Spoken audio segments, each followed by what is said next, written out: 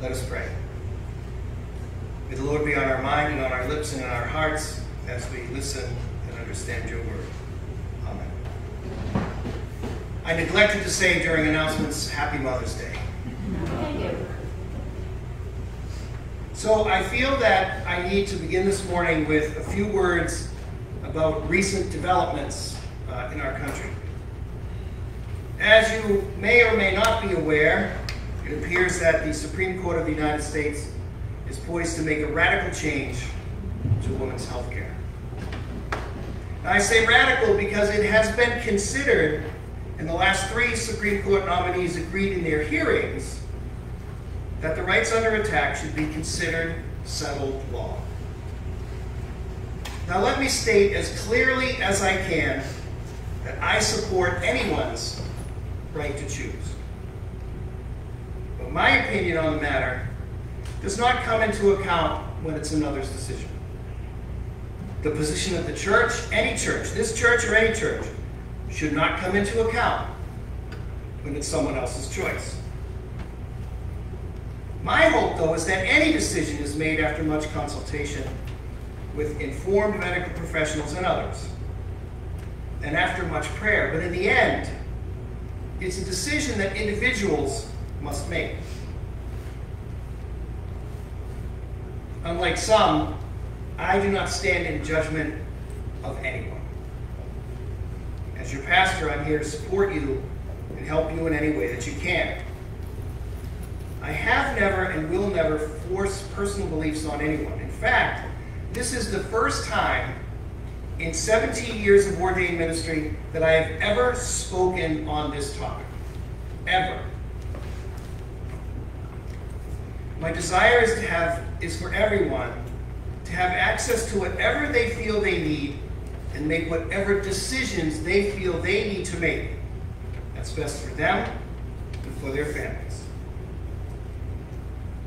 If you don't like abortion, that's your choice. But don't try to take that choice away from anyone else. As has been said, you don't like it, don't get one. We enjoy a tremendous amount of freedom in this country, more freedom than many others, but part of that freedom is to allow others to have freedom. And sometimes we don't always agree with that freedom. We don't always agree with the choices that other people make, but those are other people, not us. Quite frankly, it's none of our business. Personal freedom is just that, personal. If your freedom does not infringe on mine, it's none of my business. Now, just a quick word, because I feel also compelled to say something about the so-called pro-life movement. If you truly wish to be pro-life, then your concern for the unborn needs to extend to the entire spectrum of life. The entire spectrum of life. If you're truly pro-life, then you should be concerned with affordable health care for all. Affordable housing for all. Jobs that pay living wages for all. Education for all. The end of state-sponsored murder, child poverty, war, and getting vaccinated. All of these are life issues. And we should be concerned about all of them. We need to stop using our religion to push a political agenda. Because what happens if we don't is the political agenda becomes the religious agenda. And the lines get so blurred that you can't tell the difference where one ends and the other one begins. Now, today's story from the Acts of the Apostles begins at a funeral. It happens. Fred knows well that funerals happen.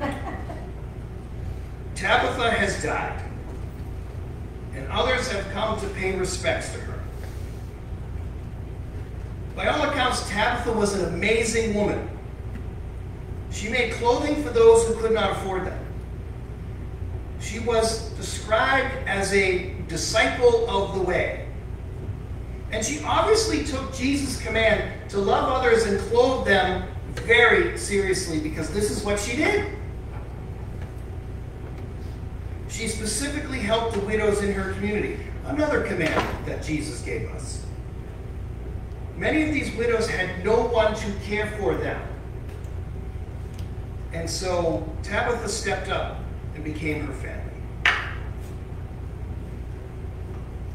Now Tabitha's friends did what they needed to do, and they laid her out, and they sent word to Peter. Now it's unclear if her friends felt that any sort of miracle would take place. And the story's really not about the miracle, although it's kind of hard not to be amazed at this raising from the dead bit, right? But it's really not about that. I'm not sure what their expectations might have been. But another person had just been healed in one of the neighboring towns. And so perhaps they just thought, well, maybe something could happen.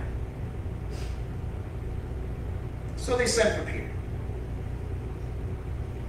Now, just as Jesus had done earlier when he healed the daughter of Jairus, Peter sent the mourners out of the room. He prayed. But then he simply turned and said, Tabitha, get up. And she did. Now, I don't know if Peter was surprised by this. I know I would be. You all probably would be as well. I mean, first of all, no one listens to me. So even if I said get up, I would be surprised if she got up. But there she was, sitting up. Peter takes her hand and helps her, and everything's well again.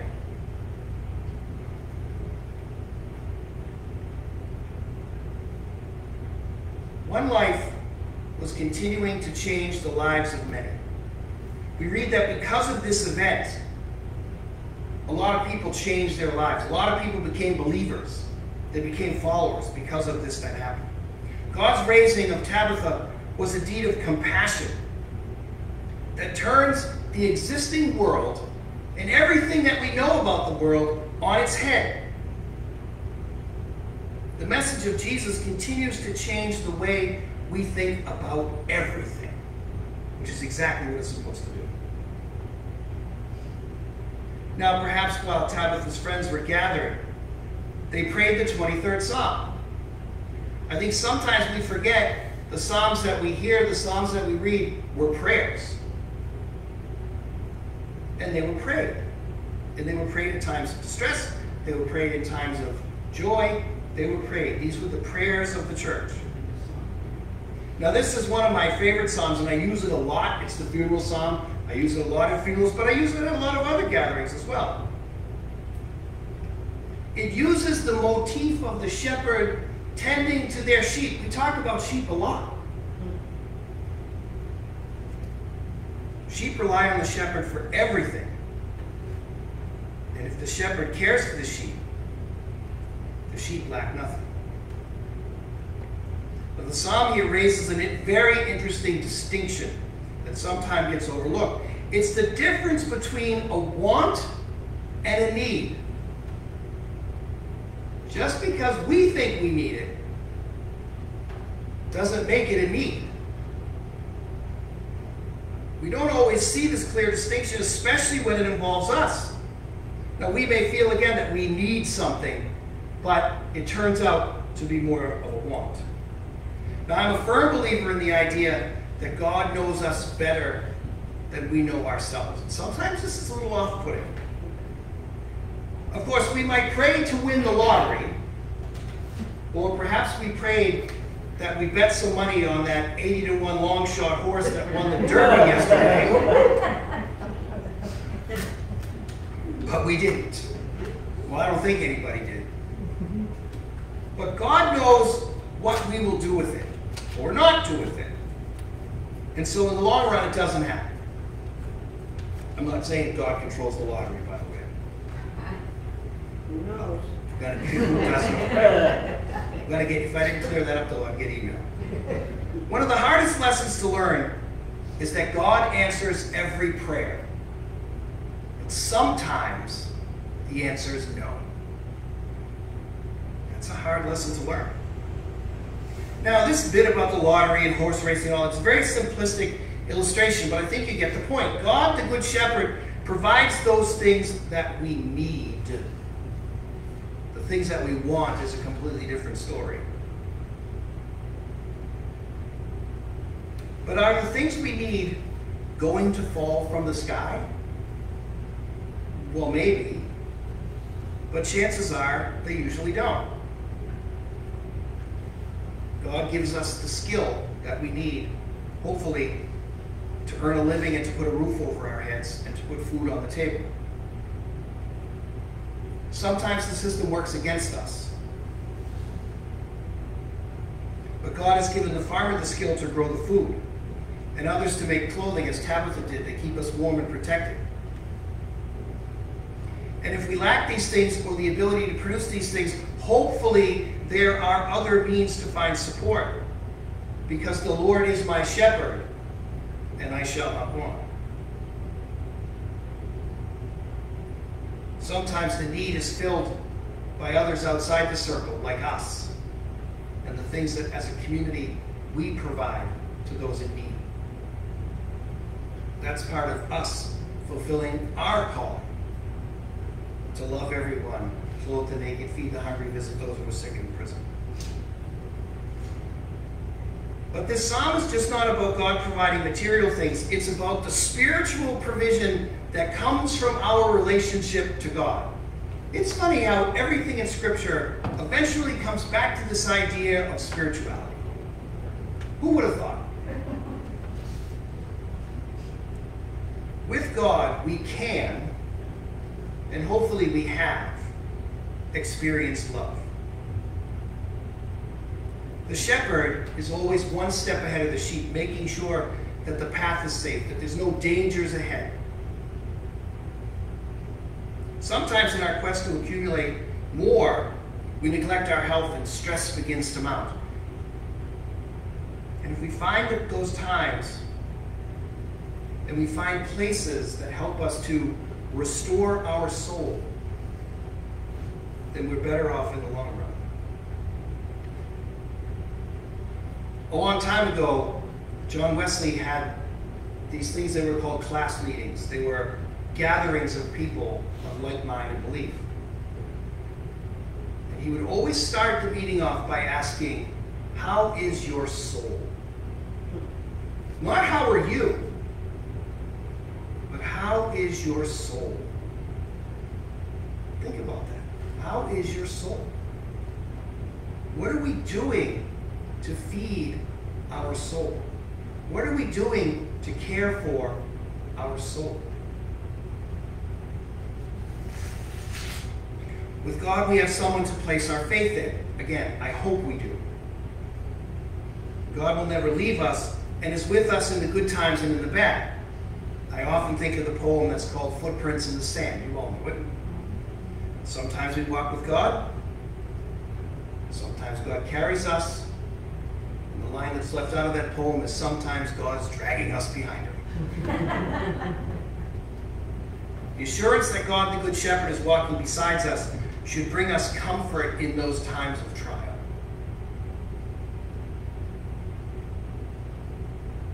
In God we have a reason to hope. Now I know that it can be difficult in these times that we're living in to have hope in anything. And it's become even more difficult the last few years for some. But our hope needs to be in God and in God alone. Because I think as history has shown, everything else will let us down. The friends of Tabitha had hope, and they placed their hope in God. And God was faithful. Now, many people have lost their faith. They've lost their faith in God. And they've lost their faith for a variety of reasons. Sometimes it was and is the institutional church that has let them down. Other times it was individuals associated with the institutional church that has let people down. I've been there. I've experienced the hurt that comes when these things happen. My faith wavered for a time. I lost my faith for a time. But I was drawn back because someone cared enough to reach out. Now, perhaps you are one who has been hurt or has lost their faith, or your faith is kind of shaky. Perhaps you know someone who's been hurt or who has lost their faith. The invitation is there, and the invitation should come from us for all to come and to find rest for your soul. Maybe it's here. Maybe it's in the woods. Maybe it's by a stream, in a pasture. Wherever it is, God is not confined to these four walls. God exists everywhere. One of the things that Jesus did in turning sort of the liturgical life of people upside down was this idea that God only existed in the temple. And that's where we went. We went to the temple and we worshiped God. But God exists everywhere. And we can find God everywhere if we're looking. But we need to let others know that God cares and that loves everyone, even in times when it appears that those who claim to follow God do not. And how many times have we seen that? How many times have we seen so-called religious people who profess to follow the same Jesus that we follow act in a very opposite manner and in a very opposite way? They're usually the ones that get all the press. But we're out there. We're doing our thing. We need to do it more. But we need to be the ones who just reach our hand out and say, come, see, heal, find rest. The psalmist says, the Lord is my shepherd. The psalmist makes no claim for the church or for others, only for God.